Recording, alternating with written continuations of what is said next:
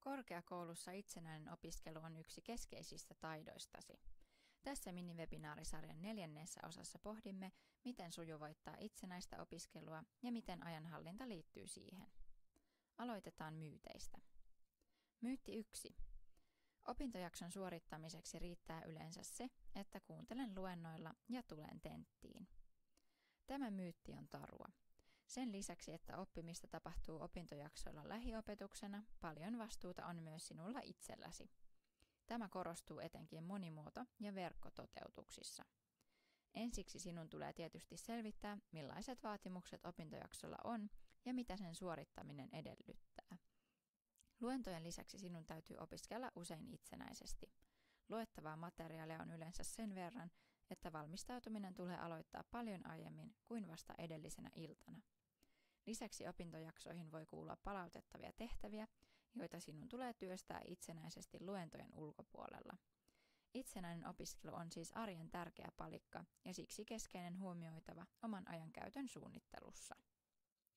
Myytti 2. Jos tehtävän aloitus tuntuu hankalalta tänään, se kannattaa lykätä huomiselle. Tämä myytti on tarua. Ilmiötä kutsutaan vitkutteluksi, joka voi johtua esimerkiksi epämiellyttävien tunteiden välttelystä. Lopulta vitkuttelu johtaa helposti siihen, että teemme tehtävän vasta kun on pakko. Vitkuttelu on inhimillistä ja eräänlainen tapa motivoida itseämme. Aina opiskelu ei ole hauskaa, mutta toisaalta pelkkä tykkääminen ei myöskään ole yhtä kuin oppiminen. Vitkuttelu ei välttämättä ole ongelma, mutta jos koet esimerkiksi syyllisyyttä tai stressaantuneisuutta tehtävien lykkäämisestä, vitkuttelun vähentäminen voi olla hyödyksi. Vitkutteluun auttaa hyvä ajanhallinta. Parempi on aloittaa ajoissa. Mieti, mikä olisi pienin mahdollinen askel tehtävän aloittamiseksi. Esimerkiksi avaat tietokone ja sopiva ohjelma, kirjoita tehtävän otsikko. Tärkeintä on siis vain aloittaa.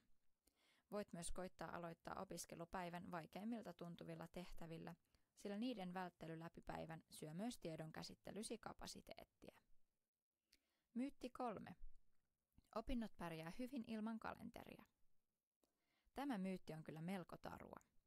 Vaarana on, että ilman kalenteria asioita jää tekemättä tai kuormitut liikaa koittaessasi muistaa kaiken tarvittavan. Aktiivinen kalenterin käyttäminen on keskeinen ajanhallinnan keino. Kalenteri voi olla niin paperinen kuin sähköinen versio. Kalenterin lisänä voit käyttää tehtävälistoja, joihin kokoat pieniin, selkeisiin ja yksityiskohtaisiin osiin pilkotut tehtävät.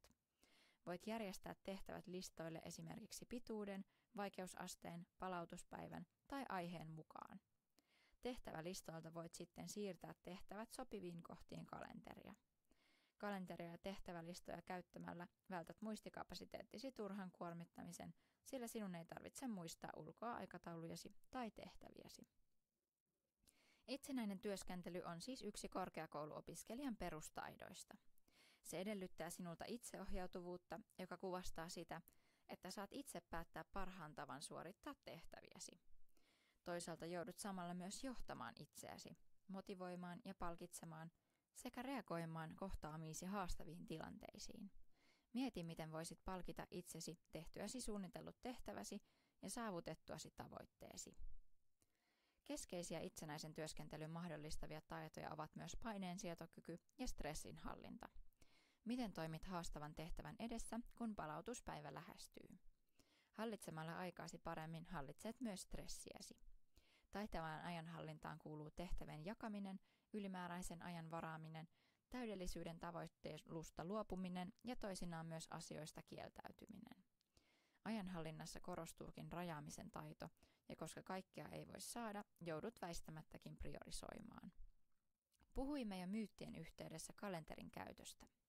Kalenteriin kannattaa läsnäolotuntien, itsenäisen opiskelun, tehtävien ja palautuspäivien lisäksi merkitä myös harrastukset ja vapaa-oleiluaika. Opintojen ja vapaa-ajan välille on hyvä vetää rajaa, mikä auttaa niin ajanhallinnassa kuin stressin ennaltaehkäisyssä. Rajaamisen apuna voit käyttää esimerkiksi opiskelua muualla kuin kotona sekä aikatauluttamalla kalenteriin vapaan ajan. Voit käyttää arjen eri osa-alueiden hahmottamiseen kalenterissa myös vaikka erilaisia värejä. Moni on myös innostunut bullet journal-tekniikasta, jossa luodaan oma kalenteri alusta asti itse. Kalenteriin voi tällöin rakentaa valmista kalenteria vapaammin omanlaisia osioita, esimerkiksi pidemmän aikavälin tavoitteita tai vaikka oman hyvinvoinnin seuraamiseen liittyviä asteikoita. Jos haluat tarkemmin tarkastella ajankäyttöäsi suhteessa toivomaasi tilanteeseen, voit ensin piirtää ympyrään kaikki vuorokauden tunnit. Sitten voit värittää siitä erilaisia sektoreita sen mukaan, kuinka paljon aikaa kuhunkin arkesi osa-alueeseen kuuluu. Näin hahmotat paremmin, mihin aikasi kuluu. Voit sitten värittää vierelle toisen ympyrän kuvastamaan sitä, mihin oikeasti haluisit aikasi kuluvan. Toisin sanoen voit pohtia, käytätkö aikaasi siihen, mikä sinulle on tärkeää, ja etenetkö kohti asettamiasi tavoitteita. Mieti myös, millaisia aikavarkaita arjessasi vierailee, eli millaisiin asioihin käytät aikaasi silloin, kun tulisi esimerkiksi opiskella. Pohdinta. Avaa kalenteristasi tämä viikko. Miltä se näyttää?